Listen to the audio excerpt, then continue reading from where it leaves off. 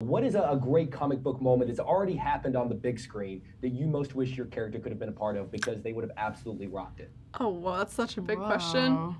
Ooh. I'm so sorry. I'm under the weather. I took a sick day today, so I'm sorry you have to listen to all this. I apologize. You don't look under the weather.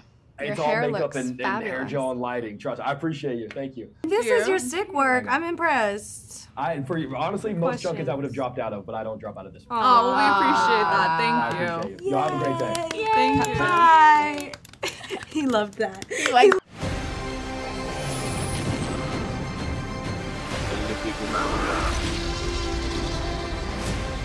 Where we're going, we don't need roads. Hi. Hi guys, how we doing today?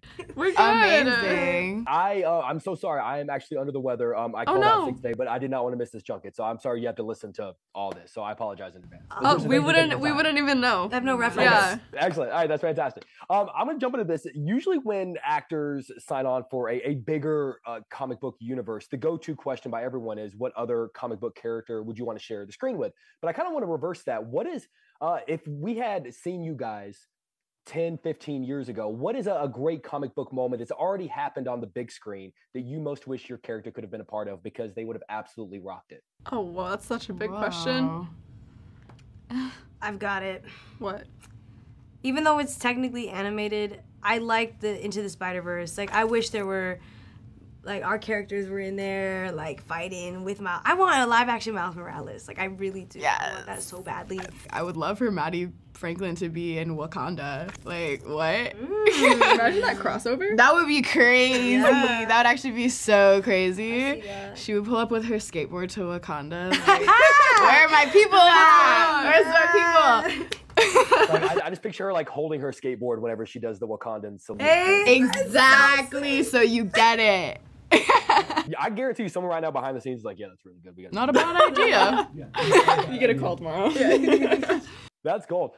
Sydney, fans of the comics know that Julia has a pretty incredible storyline ahead of her. But so I am always curious how early an actor starts preparing for movies that might be years away. Like, how much have you decided how you're going to play certain plot lines to come? Like, what's the coolest thing you've already decided about this character that you haven't gotten to do yet? Ooh. I mean, I have a few, but I don't want to share them because It's just the four of us. it's not just the four of us. I've learned that before. Let's unpack that. Yeah, we don't need to go there. I'll get a lot of phone calls. I'm just so excited that we're actually getting to do a film that's an origin story about Madam Web right now, and being able to see our three characters at such a younger age before they even know or have any idea of who they're to become. And so being able to find Julia at such a nervous, anxious, closed off stage before she becomes who we all know that she grows into is really, really cool to be able to unpack and discover. But you have made decisions. And I'll just leave it there. I'm gonna take this. Yes. I'm gonna get you guys loose on this. I know when an actor is in a superhero movie, every day for this entire press tour, you're gonna be asked about putting the costume on for the first time and what that was like. But I want to kind of flip that around. I want you to tell me about the first moment you saw each other in the costumes, the pride you felt, the excitement you felt, maybe like the jealousy you felt. If there was anything that was particularly cool about someone else's costume, and what you all remember about that moment. I remember we all tried on without like glam, her makeup, with our masks, and it was just us, and we had literally sweats on that day. We just came in, we all were wearing our outfits, and we all kind of looked like we're half asleep, and we're like, what is happening? Is this a dream? We had the camera test. We were in the Ezekiel's apartment. That's right. Oh, yeah. I remember seeing you guys backstage first. Backstage. Theater. No, I remember seeing you guys. I was shocked. I know, it was just like, it feels so unreal. You both looked so beautiful, and it looked so right. Like, you really just You owned came it. to life.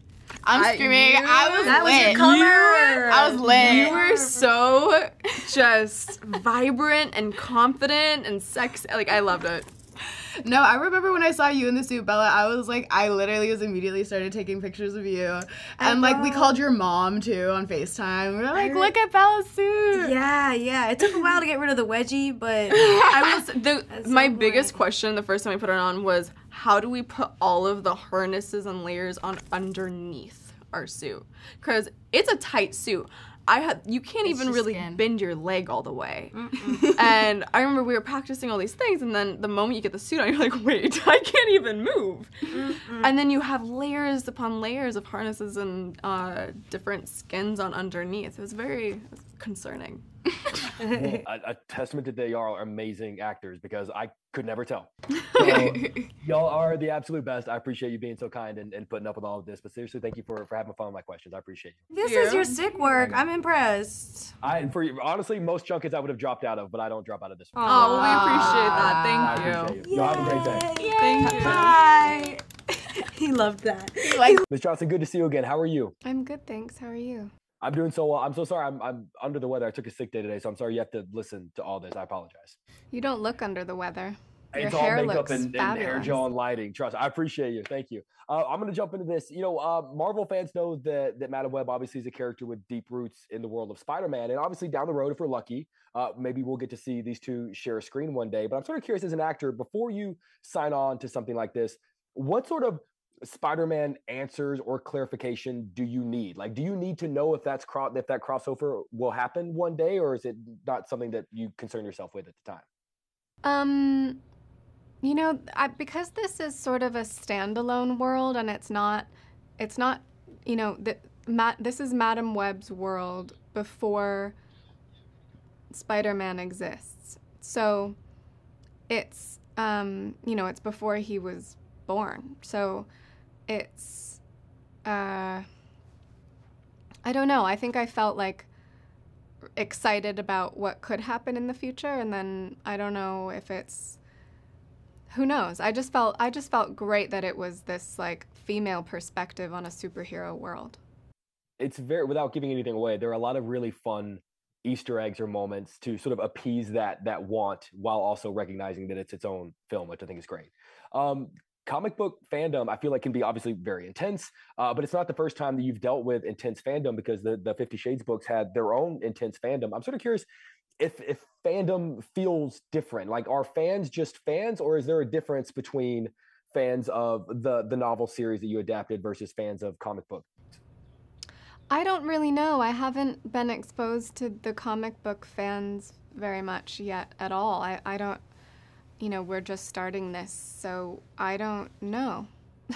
One of the great ideas of this movie is sort of getting the chance to redo something once you know how it's going to turn out, getting the chance over and over again. I'm sort of curious, is there a professional moment, a take, a character choice, a line reading that you might wish that you could redo one more time with the knowledge that you have now?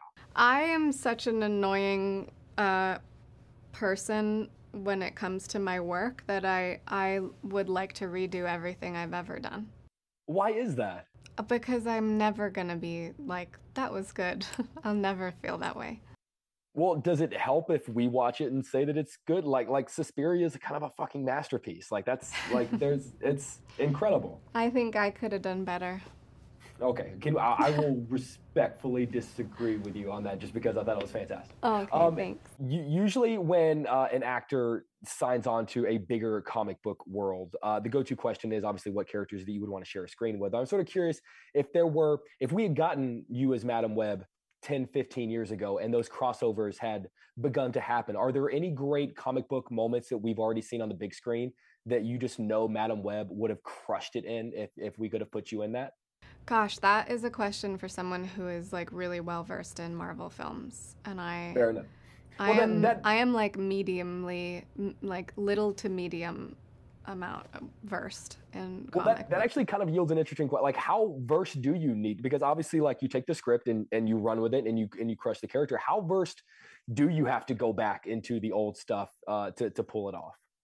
Well, with this one, you don't really have to know anything about any of these characters or anything before watching it. There's like no homework required, really. But I did obviously learn about Madam Web and and the characters of the younger women, and I did try and find what I could in the comics for sure.